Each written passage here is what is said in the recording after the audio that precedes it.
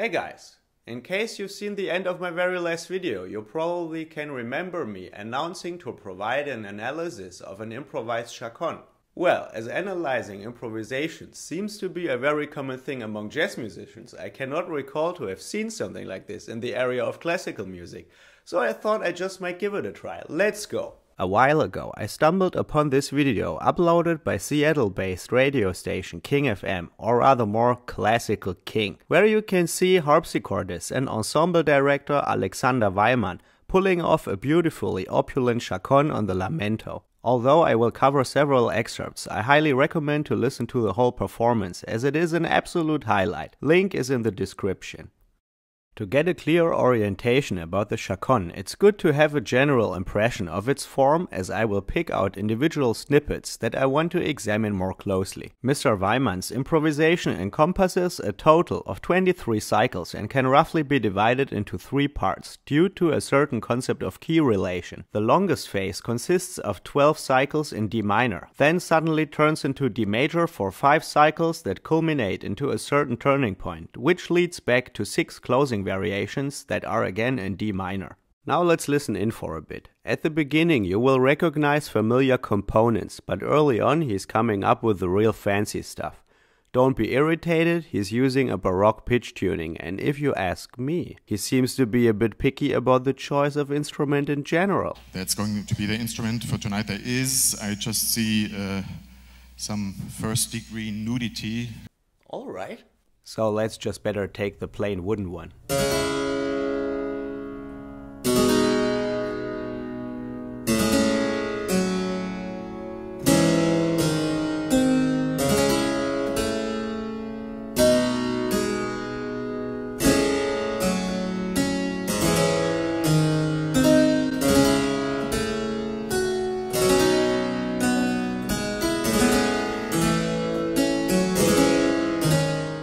Let's stop right here. For a listener that already has a certain background and is familiar with stylistic intricacies, at latest these 4 last bars clarify that Weimann can be located rather around the dolphin area of the iceberg. To be more precise, he's pretty much on the French side of the spectrum, and I'm particularly speaking of the second half of the 17th century. Here's the passage once again.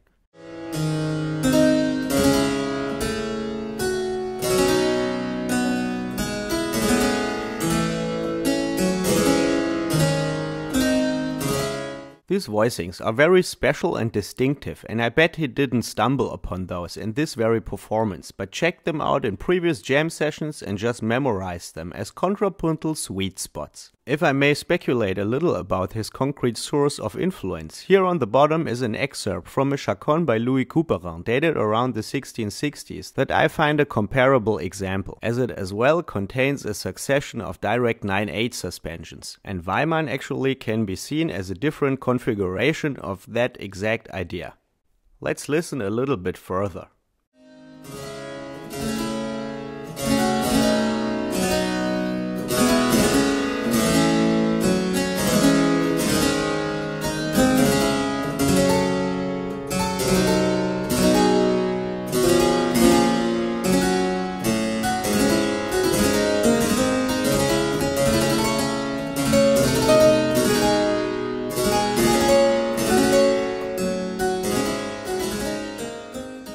From this phase on, his chaconne heavily relies on a rhythmic trope that's often referred to as saraband rhythm, that's shimmering through most of the time and as well in passages where the right hand is striving for more melodic independence. This strategy seemingly provides a certain ongoing flow and obviously functions as a unitizing backbone structurally, but as well provides a certain guideline for the improviser himself. Whilst listening, you probably notice as well that he quickly left the realm of diatonism. Transforming the descent between the 1 and the 5 into chromatic steps is a very common procedure that can be seen in a lot of lamento chaconnes. And in the first longer D minor phase there is a total of 5 cycles where he modifies it that way. The textbook example would just look like this. The diatonic bass is being replaced whilst the upper voices apply the standard thirds and draw their 7/6 chain as usual. Here is a quick example of the sound that you can normally expect from this.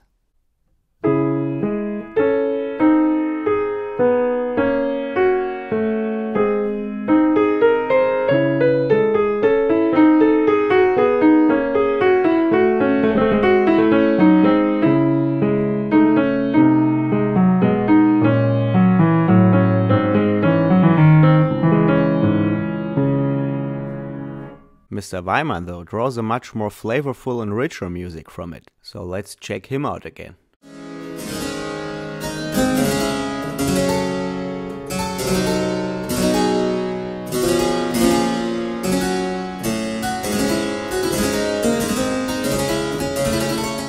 This music is very obviously drawn from that standard scaffolding, but I'd say, again, it's the juicy voicings that produce a particular dandy-ish sound. There is this very rough 6/4 chord right at the beginning when he's adjusting the 6th, and of course the 4 different dissonant chords of divergent types in a row, including that strange 6/5 chord even when the 7th is resolved. I wouldn't even try to make functional sense of these progressions, but rather look at these chords as a secondary but fancy stuffing within an established outer voice framework that is open for multiple chordal fillings. Sounds exotic, you say? I just call this a contrapuntal concept of chord. I would even go that far to claim that this is the exact principle that works behind several of Chopin's most radical chromatic passages. And you can be sure that this piece didn't emerge from the composer's desk, but as well rather more from a keyboardist's improvisatory approach. And this leads us back to our improv.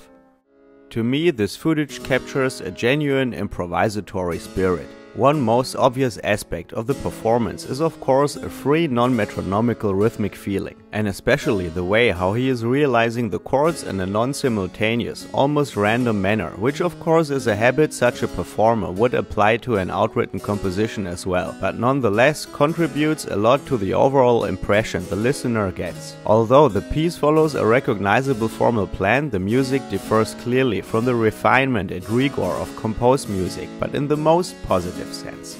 The performer displays a seemingly individual type of jamming that for sure wouldn't emerge from composing with pen and paper, as it is too much drawn from a resource that could be described as haptical keyboard habits and compensational emergency devices to keep up or increase a certain rhythmic and dynamic intensity, which temporarily leads to a certain abrasiveness concerning structure and sound that in an outwritten composition probably would be straightened by a rather more directed melodic and motivic approach in general. Check out the following snippet.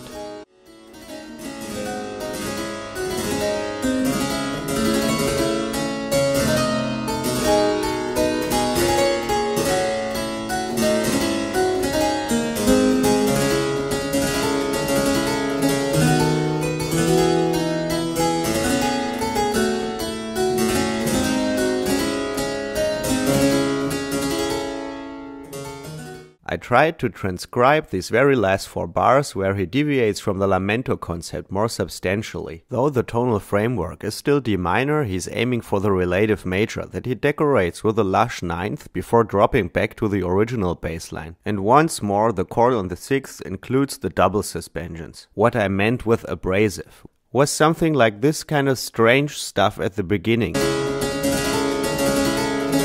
You wouldn't see something like this in a composed piece, right? And I actually find this chord pretty radical, as he's putting the 6th in, what one normally does of course, but keeps playing the 5th in the left hand as well. If you look closely at the cadence, it kinda looks twisted too, with that leading tone just dropping away. Don't get me wrong here, that's exactly the amazing stuff why I chose this performance. Let's now listen to that major key section, as this is the most beautiful passage of the whole piece that as well brings in the crucial turning point.